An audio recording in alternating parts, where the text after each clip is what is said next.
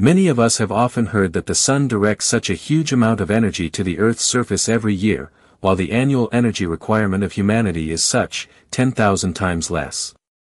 Therefore we will cover all these energy needs if only such a small part of the Earth's surface is covered with solar panels, but this will be expensive, but it will be many times cheaper if the solar panels are replaced with mirrors.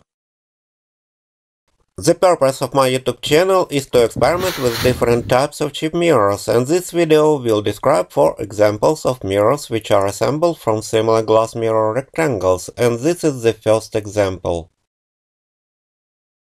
You may notice that first of all I made a concavity in the ground surface, and then I fixed its wall with a water solution of cement to such a condition. Let's look at how this mirror will focus solar radiation, and here we see spots of solar radiation from each of my small mirrors. We also see that the spots of all mirrors are trying to unite at this point, where we should place a similar receiver, which should move from morning to evening according to the movement of the sun across the sky. These my experiments were shown in more detail in this my old video, which also describes how this solar energy should be converted into thermal energy, which is converted into electrical energy using turbines. Adding similar heat storages allows the turbines to operate not only during the day, but also at night and on non-sunny days, which is a major advantage over solar panels. It is obvious that our large power plants must consist of millions of mirrors on the southern slope of similar berms, but 1 or 2 meters high. This is an example of a glass mirror which is fixed on the upper surface of similar concrete slabs, which are commonly used for garden paths, sidewalks, or covering large areas. Similar technology for installing slabs can be used to cover many square kilometers with our mirror slabs, for example with the help of such machines for concrete slabs laying. This is another my experiment, where one slab is a place for several mirrors. Now each of these mirrors reflects the solar radiation into one of these spots. We see that the spots of all mirrors are trying to unite at this point, where we should place such a receiver, which will convert that solar radiation into thermal energy.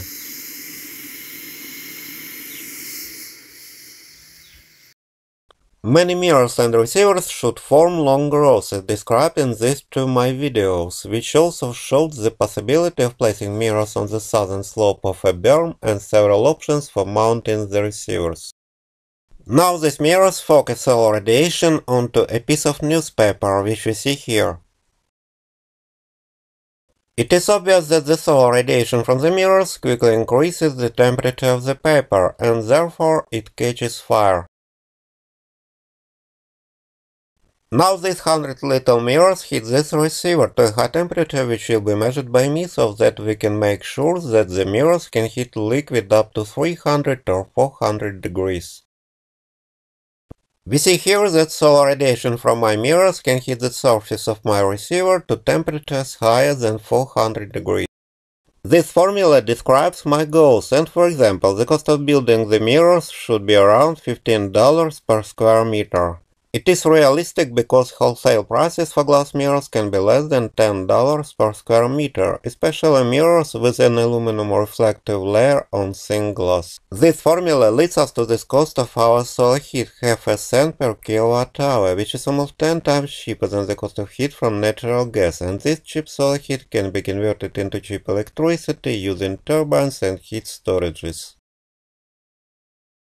The next example requires a similar structure made of cheap plastic that will hold the glass mirror rectangles, which will focus the solar radiation onto the receiver.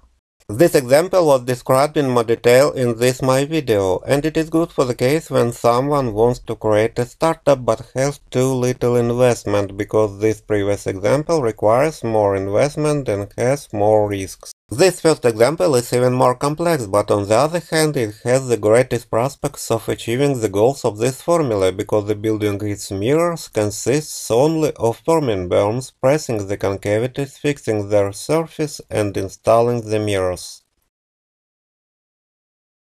YouTube describes many examples of how someone glues small glass mirrors onto a satellite dish which is made from a metal sheet that costs more than $10 per square meter. But these costs are radically reduced in this my experiment where small glass mirrors were glued to the concave surface of expanded polystyrene foam.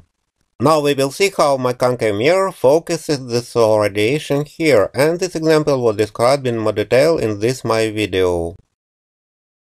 Also for many years I have been using these mirrors, which are made up of strips of glass mirror on a sheet of expanded polystyrene, and now I am showing their technical condition after 12 years of outdoor use.